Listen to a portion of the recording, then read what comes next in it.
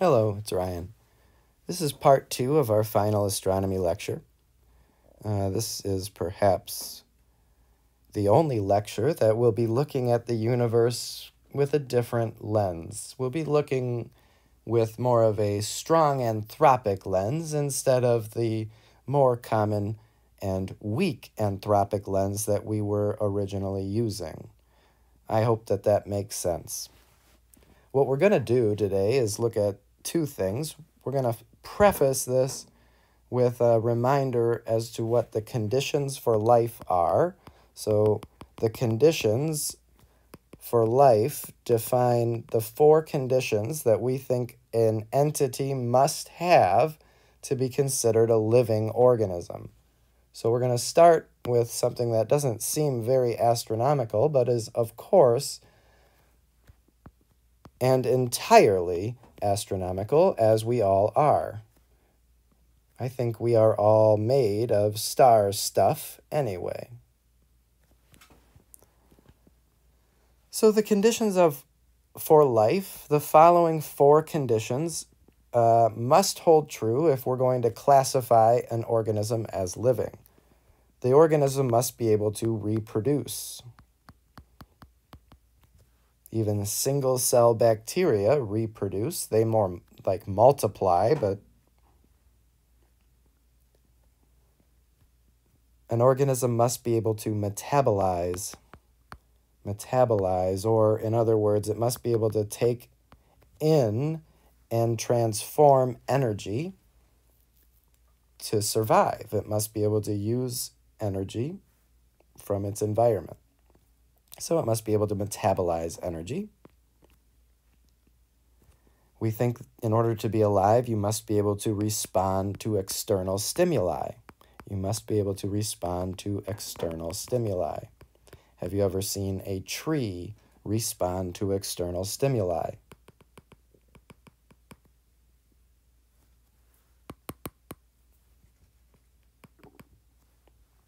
Well, you have, believe it or not. If you've ever seen trees change the direction that they're pointed to get more sunlight, it just takes a little bit longer for a tree to respond. Trees produce sap to help heal the wounds that they could incur. That actually leads me to my 4th and final point. They must be able to grow and repair themselves.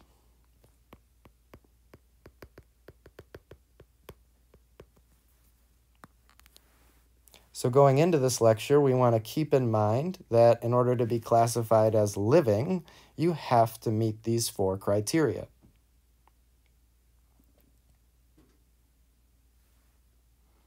And the reason I'm prefacing with this is because we're going to look at the Big Bang Theory one more time, but we're going to look at it again through the lens of a strong anthropic principle sort of outlook. We're going to be focused on potential use or potential purposes for life, maybe trying to answer the lifelong question as to why are we here. Now, I'm going to preface with, I don't know the answer to that, but so keep in mind these conditions. This is what it takes for you to be. And we're going to then note what we're really going to talk about today is the Big Bang Theory. But it's with a twist.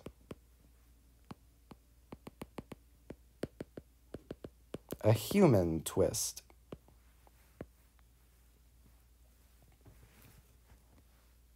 And so the way I'm going to do this is with another timeline.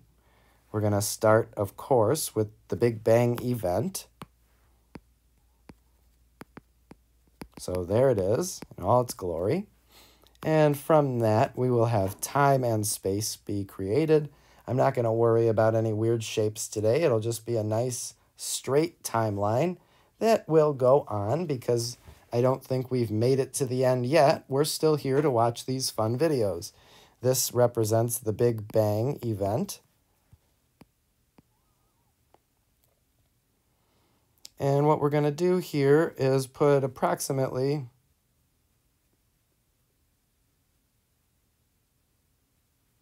11 or 12 ticks. So we'll go 1,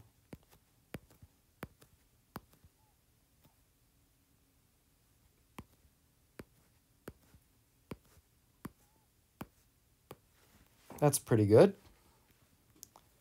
And we're going to label a few of these things. We're going to start we're going to label all of them. After the Big Bang event, we, of course, will get to a point where matter is created.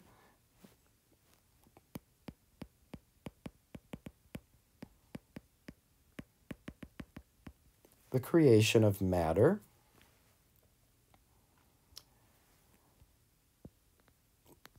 Soon after matter is created, it will eventually conglomerate and form proto-galaxies and proto-clusters. So this is all not, none of this is new information. This is all covered in the Big Bang lecture, but so we have proto-galaxies and proto-stars. From proto-galaxies and proto-stars, we'll get galaxies and clusters.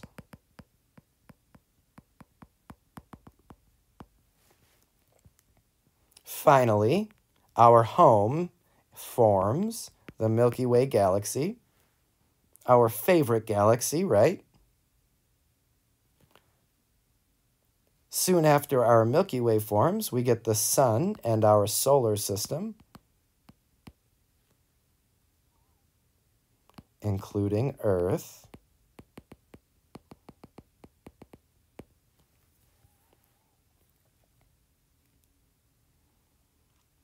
And about 0.8 billion years later, we get life.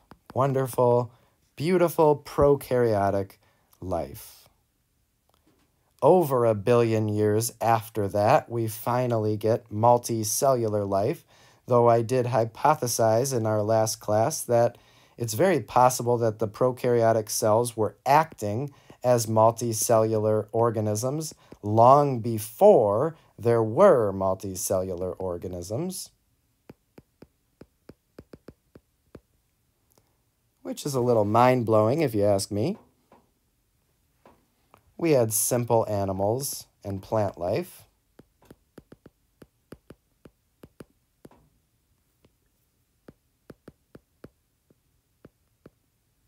Simple animals and plants.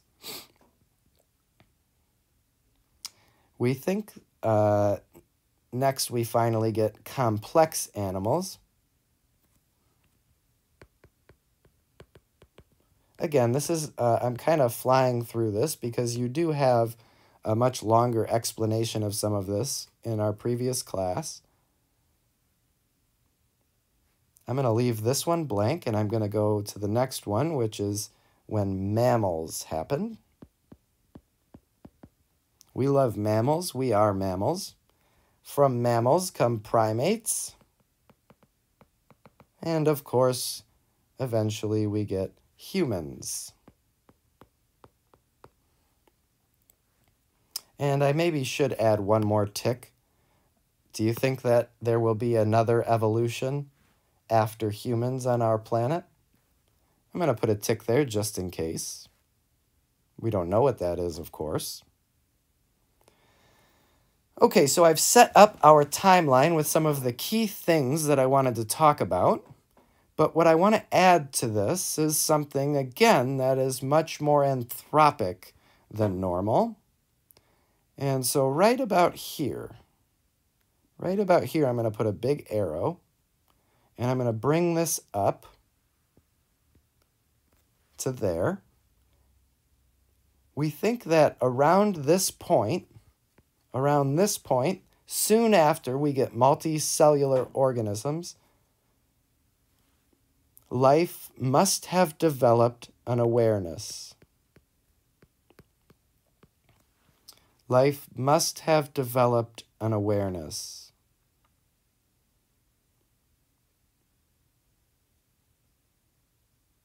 And so we know as soon as we get to this point, when we get single cellular prokaryotic life, these criteria must be true. These single cells must be adhering to these criteria because they're living. We think that potentially they were acting as multicellular even though they were single cellular organisms. But they definitely held to those criteria. That being said, we now are arguing that awareness could have happened for those single cellular organisms. We do know now that those organisms can count how many of themselves there are relative to other single cellular organisms. So this awareness is arguably in the wrong place already due to the studies we've been making and learning about single cellular organisms. This could potentially be here. But that's an argument for another day. We think that by the time we had multicellular organisms, those organisms were developing a sense of awareness. I left this other tick blank because I wanted to make a very large arrow that goes to that tick. We think that at some point after animals became complex, we think that they probably developed some sort of self-awareness. Some sort of self-awareness. The ability to distinguish themselves from the environment around them. And that's a big step when it comes to consciousness. And if you haven't caught on yet, that's what I'm really getting at, is the type of consciousness that the life on our planet exhibits.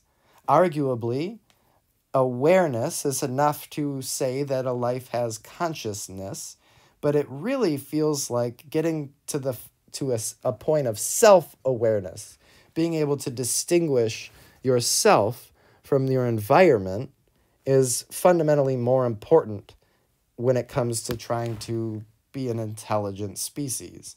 So when we talk about awareness, it's almost the first step to what we think human consciousness is, or any sort of consciousness is. Do you have a pet? Do you have a dog or a cat or a guinea pig or a gerbil? Do you have any snails at home? Hermit crabs? Are those animals aware? Do you think those animals have consciousness, even the hermit crab? Are those animals self-aware? Are they aware that they're separate from their environment? When a hermit crab leaves its shell and finds a new home, it must have some awareness of its boundaries, where its body begins and where it ends, in order to find the correct size shell. So these complex animals arguably almost entirely have self-awareness. Do trees have self-awareness? I like to think that trees are aware. Trees can respond to external stimuli, but is a tree aware of where its bark ends and the bugs that live in the bark begin? I don't know. Some of our studies into chemical discussions and chemical language may prove to help in the future, but right now I don't think that we consider trees to be self-aware. Do you think an intelligent species like Homo sapiens, do you think that their consciousness stops at just being self-aware? It turns out that with our mental abilities, we think that we possess something even deeper than self-awareness. We think we possess personal self-consciousness, and we think that personal self-consciousness was developed or first evolved to be had by certain mammals. And so we're going to note that personal self-consciousness is kind of what we think the last evolution of consciousness is.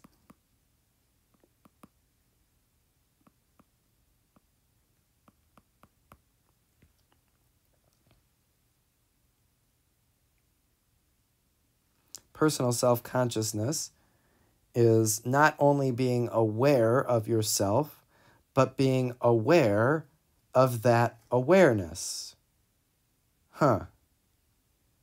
Have you ever thought and wondered how or why you think? how or why you're the person that you are? Why is your consciousness bound to your mind? Why don't you have the ability to surf between different bodies?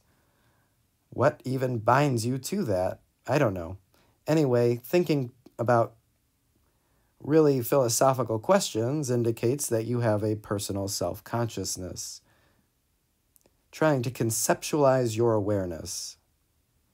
I ask my dogs every day if they are aware of their self-consciousness, and every day they do not reply. I grab them by the heads and bring mine right up to their snout, and I say, "Are you aware? Do you know you have awareness?" And if I'm lucky, they just lick me right in the face. And I usually take that as a yes, absolutely, but you never really know, do you? Do you think that primates sit around and wonder about their awareness? Arguably they do. Humans always and certainly do.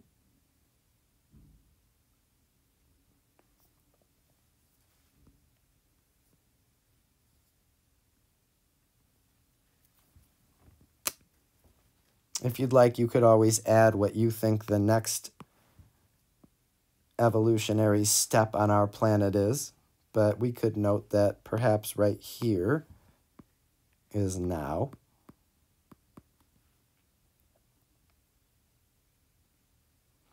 And so this is another point of view on the Big Bang Theory. This one is focused more on humans and awareness. And the reason I'm bringing this up is to give you a different point of view on maybe our purpose in the universe. We evolved over the course of billions of years in this universe. We learned from the Drake equation that we're potentially not the only life in the universe, or even maybe in our Milky Way galaxy. And we know that we've developed personal self-consciousness, the ability to look in and out of ourselves and of the universe, and to perceive and conceptualize and think about what that means. We get to look into the universe and create theories like the Big Bang Theory and give purpose to something that otherwise may have just been some random conglomeration of atoms. What I'm really trying to do is not only make you aware of your own personal self-consciousness, a new way to think about your thoughts, but potentially give you some hope that you're more than just you, that this universe that allowed us and you to evolve and be created and be born here on this wonderful planet, this universe did that for a purpose, that maybe you can be the eyes and ears of the universe. Maybe you allow the universe itself to have personal self-consciousness. Would the universe know about its amazing light shows when a star explodes and creates all of the elements that will soon potentially create life in a different galaxy? Or would it just do that and eventually die to heat death? Do we get to keep track and watch the glorious show and be part of the potentially much larger consciousness all around us? Something to think about. All of these wonderful and astronomical ideas, they really all depend on our point of view and our studies at this point. And until we're lucky enough to discover other life or other theories or other phenomena that we've yet to observe, we're stuck here on Earth with our perception, and hopefully we can allow the universe a new perception as well. I've had so much fun with you this semester. I hope that you got to leave astronomy having learned, grown, and with a new appreciation for the universe and phenomena around us. I hope to talk to you soon.